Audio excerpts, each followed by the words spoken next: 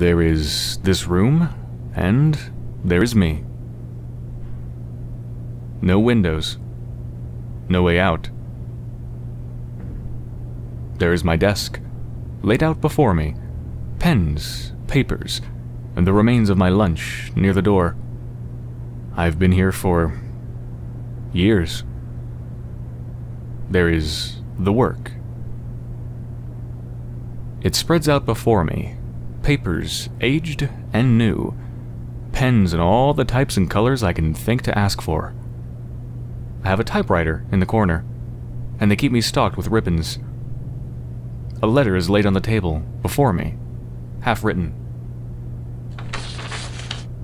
Elizabeth. The baby died. She was born gasping and too small. She died. Do not come here. I do not know who Elizabeth is. I'm just doing my job. I finished the letter. There is nothing you can do. There has never been anything you could do. Emily. This is what they want from me. I search through the scattered paper on my desk until I find the proper envelope, small and brown. I have printed it with an address I have never seen. Time to send it away. There is a mail slot on the door, above the hatch for my meals. It swings 2 ways. The letter passes through and is gone. I cannot reach them once they leave the slot. Lifting the little door and peering out, as though through a keyhole, reveals only a blank bit of wall, painted white. The floor out there is linoleum tile in institutional gray and green. The letter is gone. The letter is gone and I'm at loose ends. My room is crowded with papers and writing tools. I have reference books on historical ephemera stacked and lined up along the foot of my bed. Most of the time, I'm fine. Most of the time, I can build towers of the work, cityscapes of false lives, peopled with words I make them speak. I move within the sentiments they give me. Most of the time, I walk in the city they and I have built together. Until I reach the outskirts, where buildings peter out. There are no lies to spin here. When the tasks fall away, there is no city, no voices to speak for. There is only the quiet. I tap a pen on my desk. I try the door again. The door is locked. The door is always locked. Why is there a door here at all? Why not just wall me in? Brick on brick. Wasn't there a story about that once? Something to do with wine? I can't remember. I don't like to think about this. The door on the mail slot swings. The little door swings toward me, and a page slides through. I lunge for it. Peer out again, but no one is there. I look at the instructions they have provided. It is a list of things they want, as usual.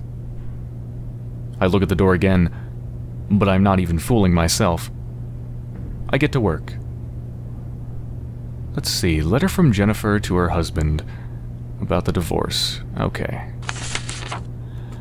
Matt, do not look for me. I have gone. I took my clothes and toothbrush, but all your things remain. All the things we bought together. I don't want them anymore. I want a tiny apartment with a cat. I want the peace of solitude and slow mornings where the only breakfast I must make is my own. The only person I must see out the door is myself. So I am gone. I'm not coming back. There will be papers for you to sign, but I will not bring them to you. Sign them, Jennifer. I write this in loose and spiked cursive on expensive gray paper. I slash the crosses and dots savagely onto the page. Jennifer, I think, is trapped. Or was. Let her pen celebrate its freedom by gouging at this page. In the end, I fold it neatly. Conceal the words in the elegant dove-gray paper. This must be correct, for I've never had a correction.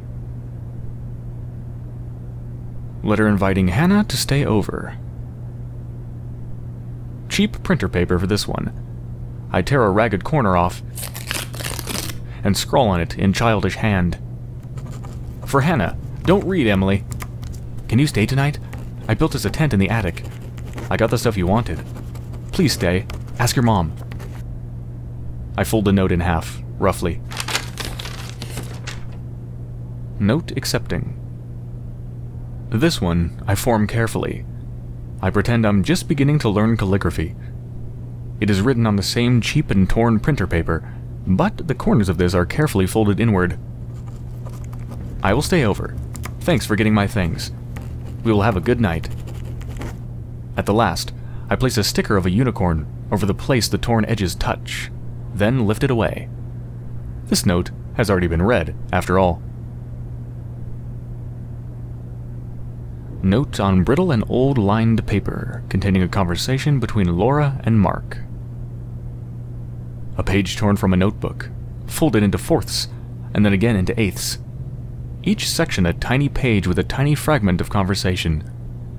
A window out of this room, and into lives I will not live. It's starting to snow. Can I walk you home tonight? I want to show you something.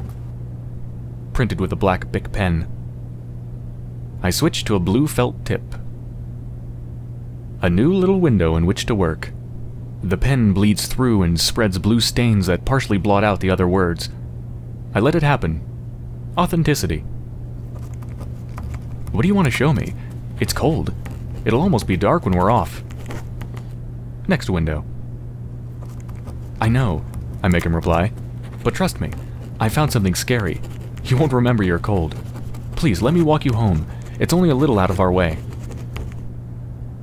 I want to go with him, even though he is only words on paper. I want to see this frightening thing.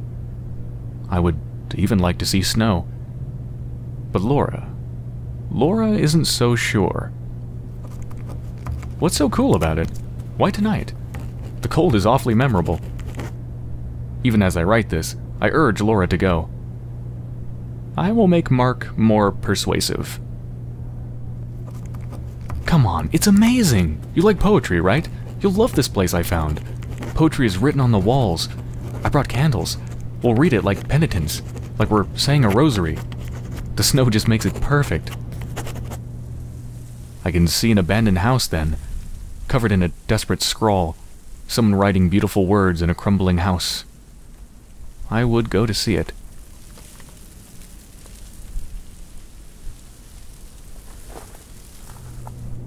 I turn to the next folded section.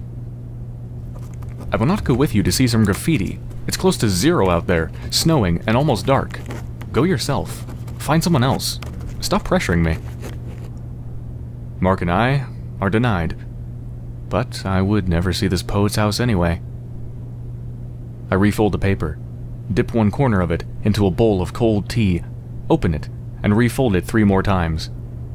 Finally, I place it in the middle of my stacked reference books to age for a bit. The rest of the notes go out the slot. They fall without sound to the green and gray tile.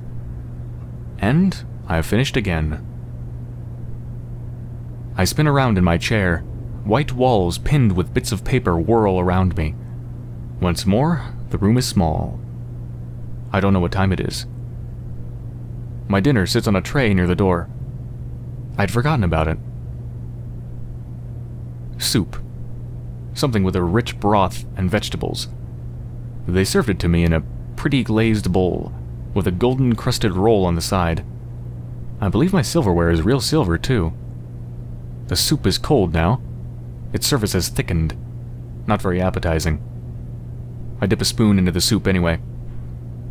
I feel something solid at the bottom of the bowl. Something hard.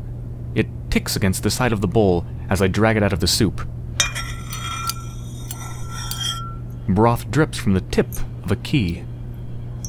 For a moment, I just stare, uncomprehending. It can't be. And if it is, it can't unlock my door. Impossible.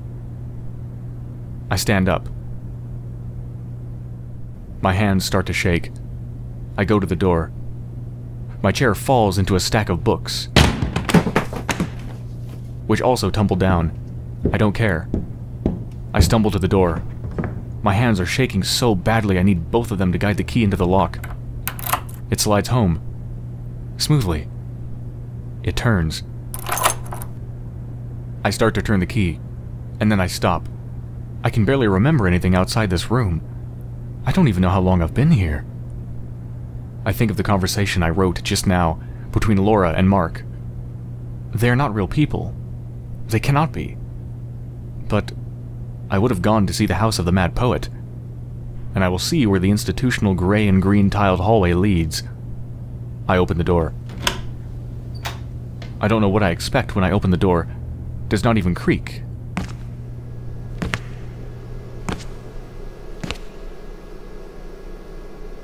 The hallway runs long and empty. Doors punctuated at regular intervals, like a hotel, but with heavy locks on each one. I run down the hallway. An unlocked door swings free at the end of the hall. It opens into an echoing concrete stairwell. Far below, boots are stamping around the staircase, but I don't care. There's a window here. I can see the world. It's not the world I left.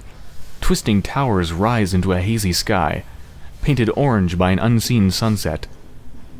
I cannot find a trace of green here, no soft layer of snow. The world has come to me only in distant snatches of memory these past years, but this doesn't match it.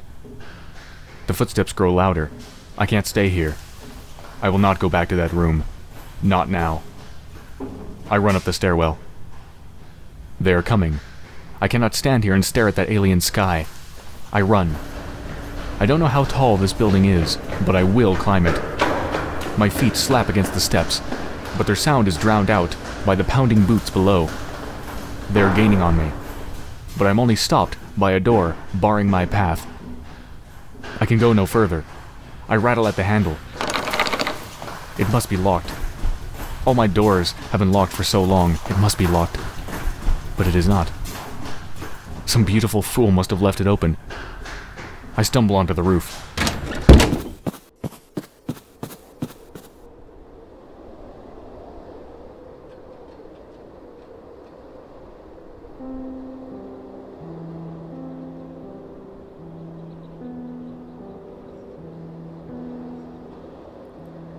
I can go no further. Suddenly this seems inevitable. What did I think would happen if I left my room? Here I stand, trapped in a world I don't recognize. Dull spires thrust themselves into the haze of dying light. It is not the quiet beauty I hoped for, but I decide it is enough. On numb feet, I walk to the edge and stare down the dizzying height.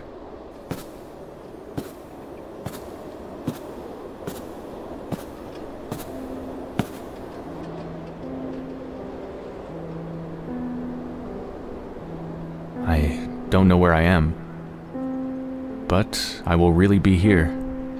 No paper-spun lies, just me, in this sky.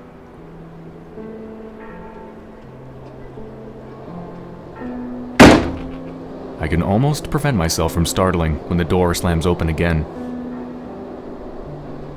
I will not turn around. I will not dignify them with my gaze. They shouted me to freeze, which I have already done, to turn around and go back inside, which I will not do. I stand and stare into the sun. I refuse to hear them. I will have my moment with the sunset. I will stare into the red haze until I've had my fill. I'm quitting. As of now, my work is done. I've done what I had to do. And the men behind me, they do what they have to do. I know it, but I can't make myself care.